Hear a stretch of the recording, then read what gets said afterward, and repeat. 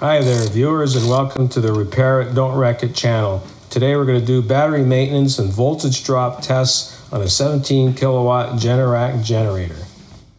Before we get started, I wanted to show you where the fuse was that supplies 120 volts to the controller that's located in the generator. In this particular situation, the transfer switch is located in the basement. This fuse is clearly marked as T1 in the transfer switch. It protects the controller that houses the integral battery charger. If this fuse is blown, the charger will not function and the battery will drain down in a short period of time. The way I'm going to check this fuse is to put the black lead on the neutral connection bus bar and the red lead on one side of the fuse. Here I'm getting 124 volts. Then I take the red lead and put it on the other side of the fuse, and I still have 124 volts. This tells me two things. One, the fuse is good, and two, the voltage is correct. Now that we're outside, lift up the lid and remove the front cover in preparation to start the project. Remove the 7.5 amp fuse from the controller and shut off the fuel supply. As you can see, we were ready for a battery service. That's a lot of deposit on that negative terminal. What I'm going to do is loosen the bolt with the 1/2-inch wrench. Even though it will be loosened, it's still going to be sticky. So what I'm going to do is take a screwdriver and try and separate the joint a little bit. This way, when I put my pliers on, I'm not going to be forcing anything. When removing the battery, always remove the negative cable first. This way, if your wrench accidentally hits the frame, you don't create a short circuit. Now that the negative side is off, we can go after the positive side. You can see when I put my wrench on, that bolt was a little loose. You can tighten these battery cables, and after a period of time, they will get loose. The lead is very malleable and will stretch with time. What I like to do is use the plastic cap to keep it from touching the frame.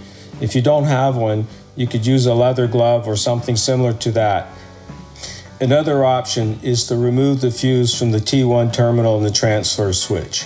This may not be necessary to protect the controller, but why take a chance?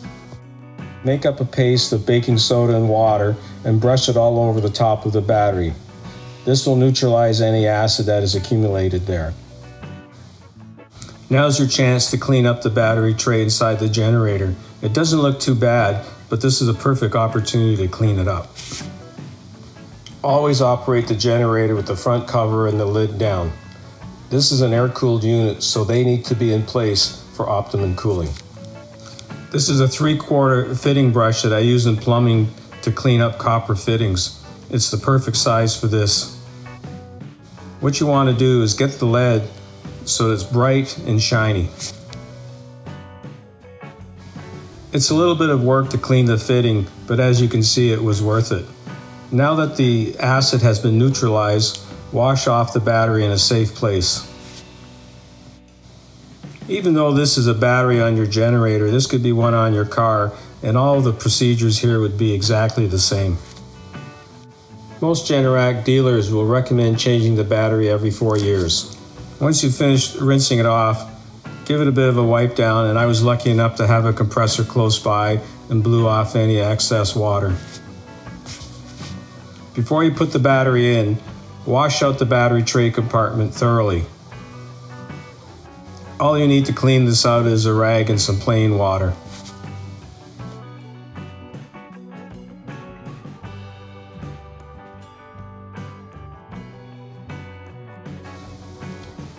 One last cleanup with the 3/4-inch fitting brush. Before I install the battery, I want to go over the post just one more time. This is some plumber's sandpaper that I use that works really good in this situation.